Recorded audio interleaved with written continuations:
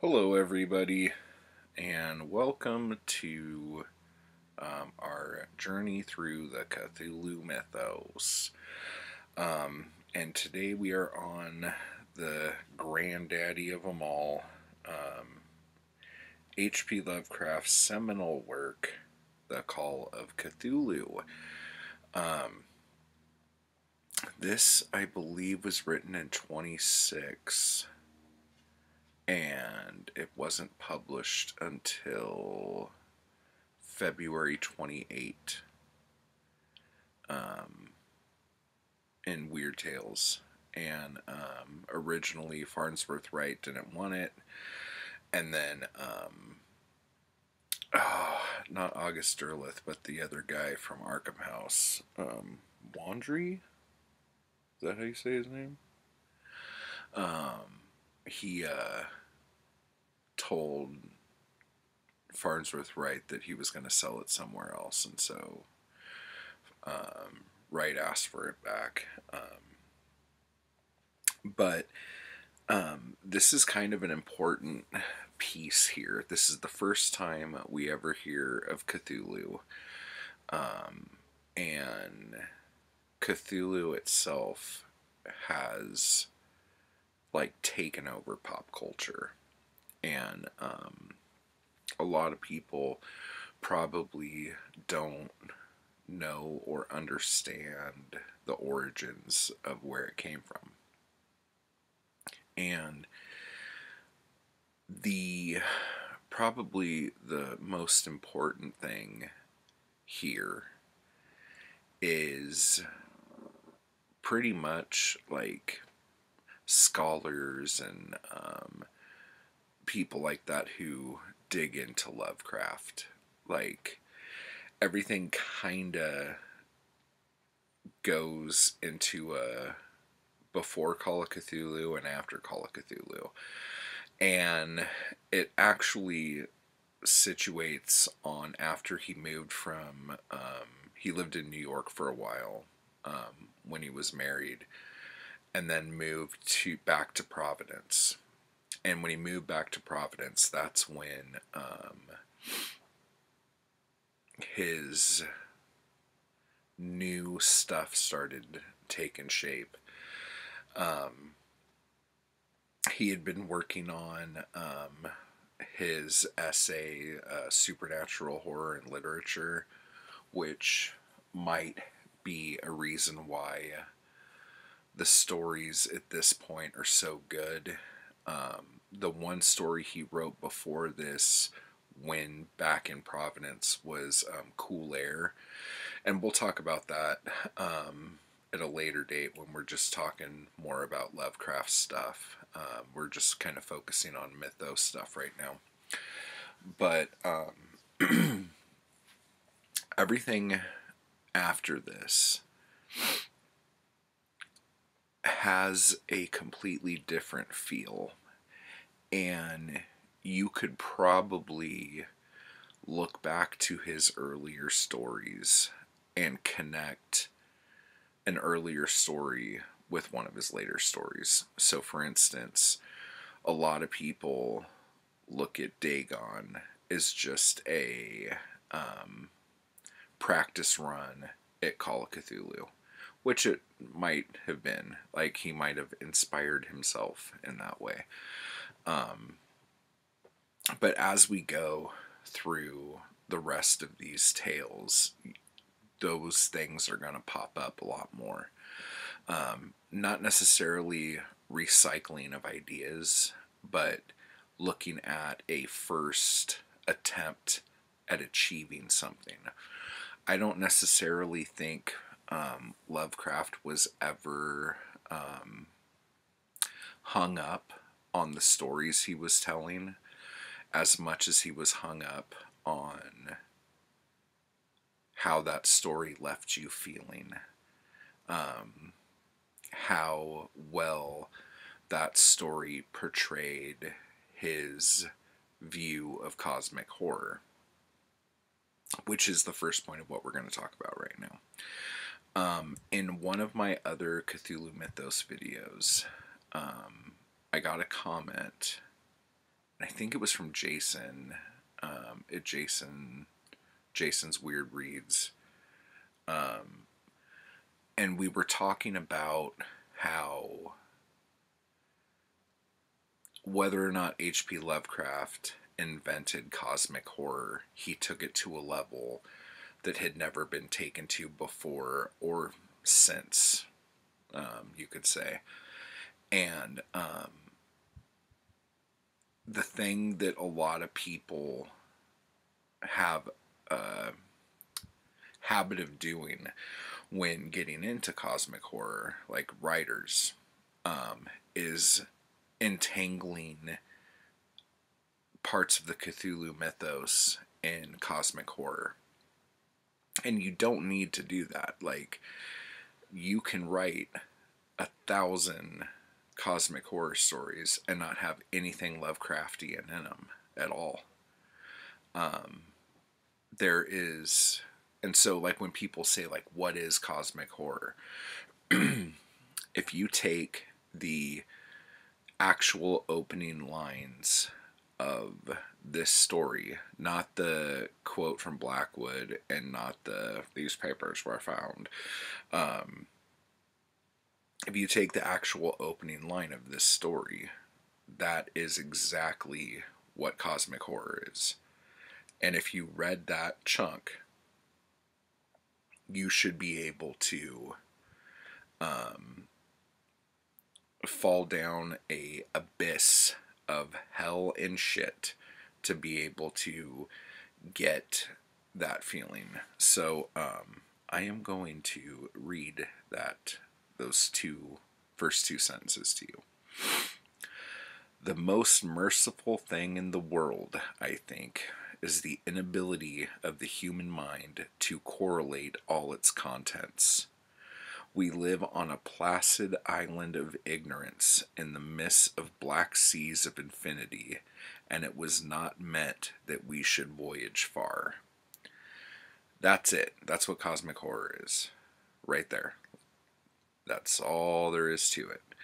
Like, we are blessed, if you will, that we cannot see everything that's around us right now.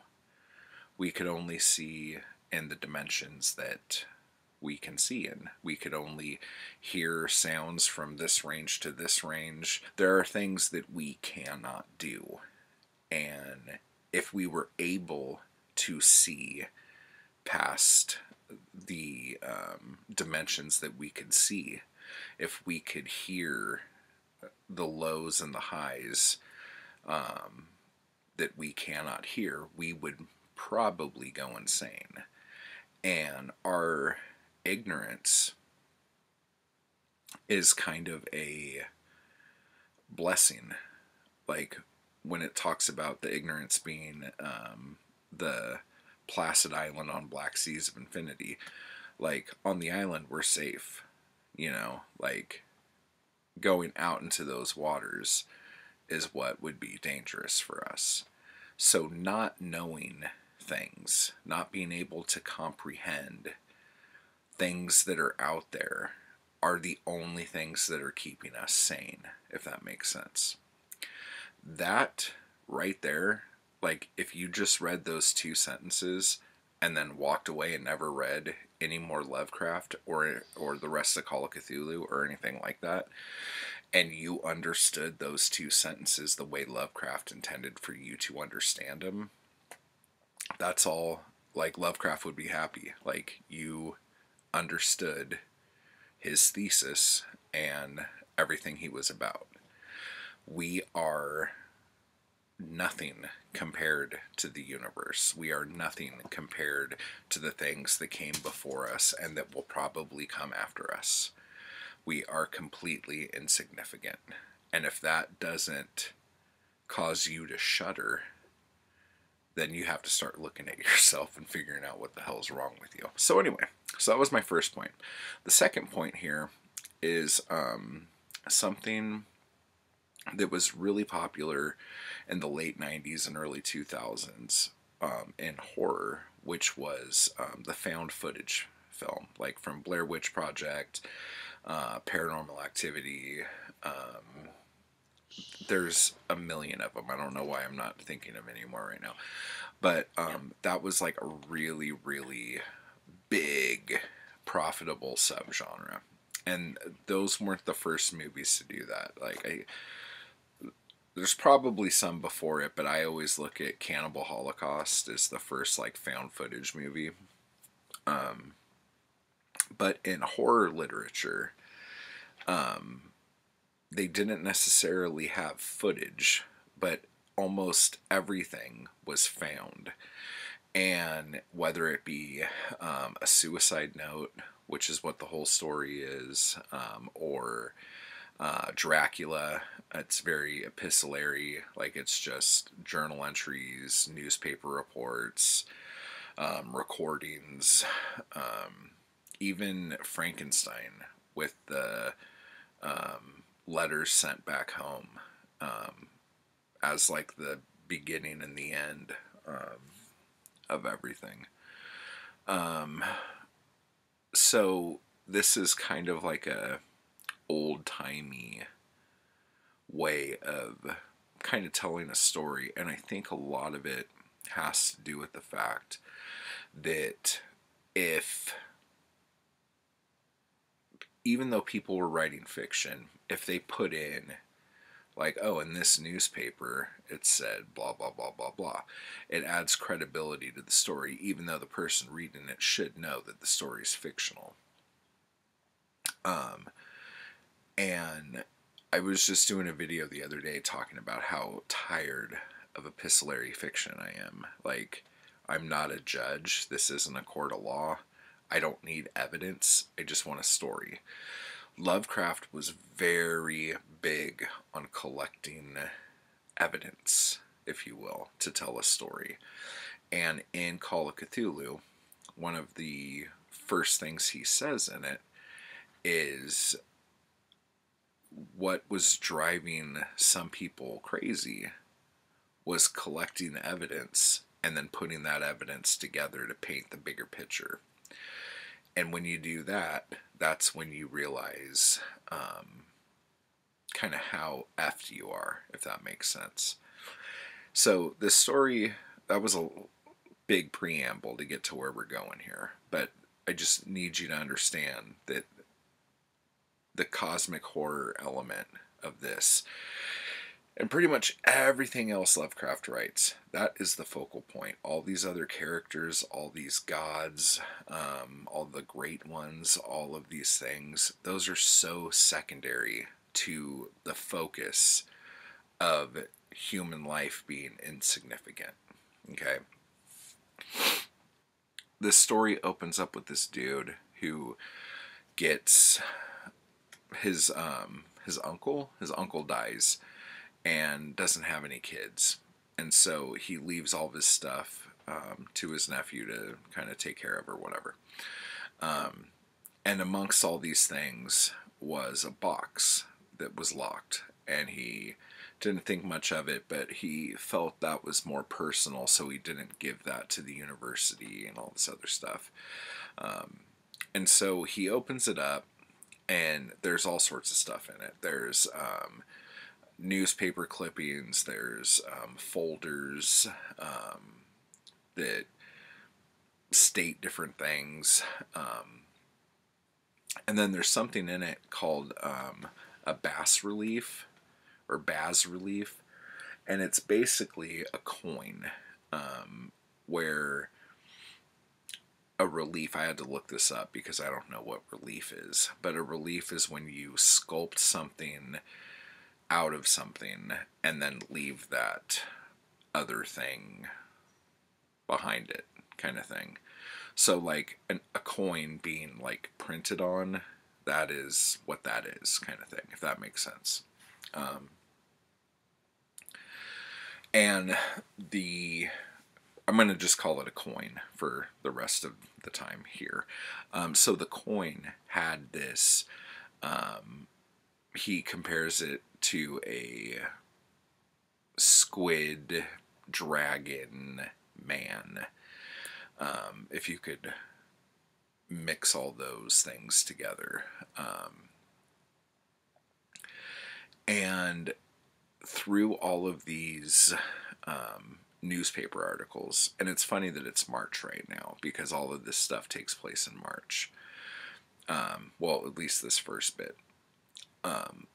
All throughout the world, really, in 1925, according to these newspaper clippings, all this crazy crap was going on. Like earthquakes where there shouldn't be earthquakes, people going mad and killing their family, cults disrupting villages, people getting ready for some cataclysmic event that never comes, and all this stuff. And all of this stuff in here that Lovecraft mentions. And I think there was a painting that drove people crazy and caused a riot in France or something like that.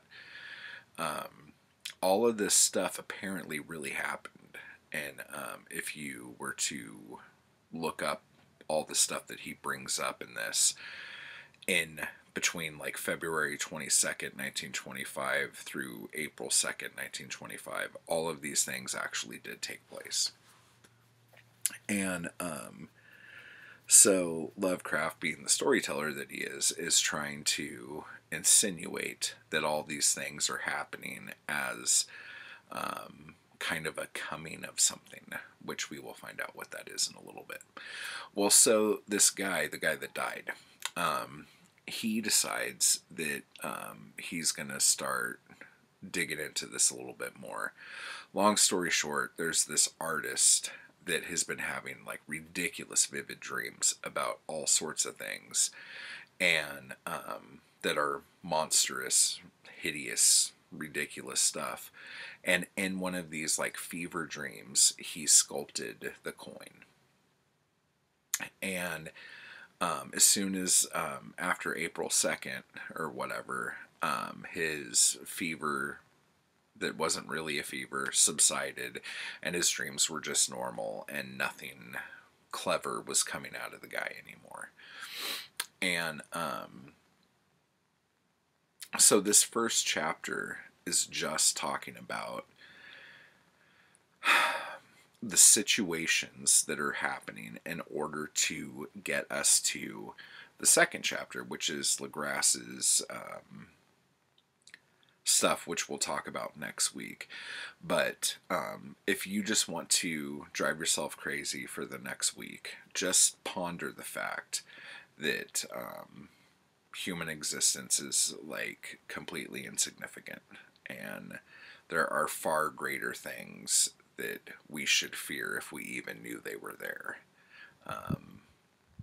As we get deeper into Lovecraft stuff, there's stories where you can see like what's like right next to you normally. Like right now, you could be sitting there and there could be thousands of like demonic creatures yelling and screaming like an inch away from your face. But like, because we can't see that plane and we can't hear that decibel range, we don't know about it. So if that doesn't give you nightmares tonight, I don't know what will. So if you haven't read Call of Cthulhu yet, the first chapter is on weirdmass.com. You go there and take a look at it. And other than that, I will talk to you guys later. Bye-bye.